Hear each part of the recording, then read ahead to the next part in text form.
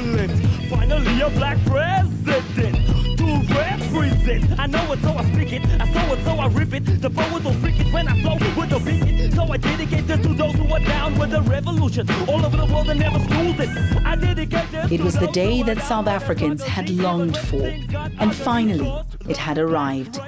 On May 10th, 1994, at Nelson Mandela's inauguration, he appeared in front of the crowds, holding the hands of Deputy Presidents Thabo Mbeki and F.W. de Klerk. At once affirming that the fate of all three and that of the new nation were intrinsically linked and interdependent, yet extremely fragile.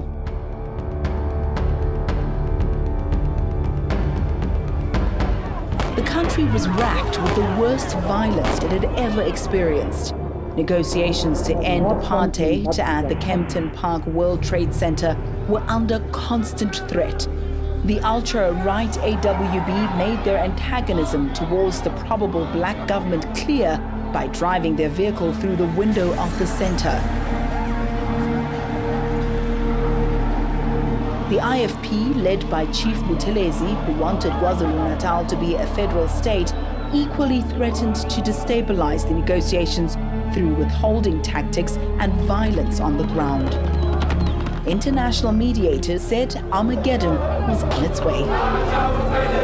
Members of a government in waiting, you have a responsibility to behave orderly and with dignity. But crucially, and only at the 11th hour, all parties managed to find a light at the end of the tunnel. Our country is inexorably on its way towards a new dispensation.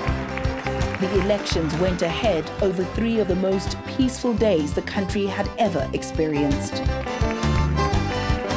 It was indeed a balancing act as the unlikely bedfellows walked a tightrope to carry out their mandate to give South Africans a new constitution.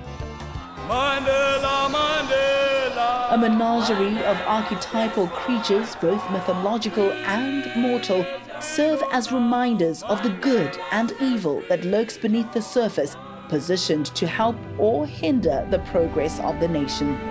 The elephant represents Nelson Mandela with its attributes of strength, long memory, patience, and tolerance.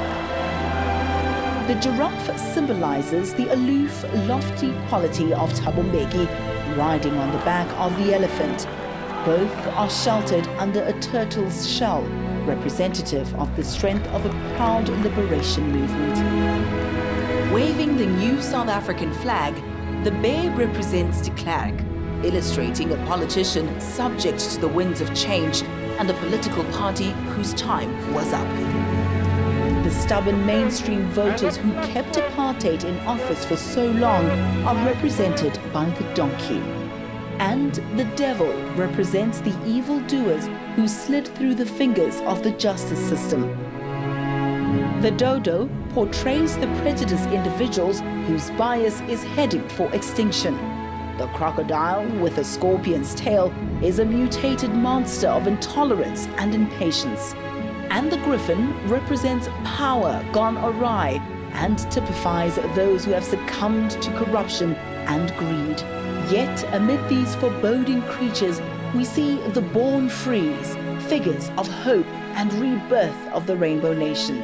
They are the vanguard of the future, filled with wonder and excitement.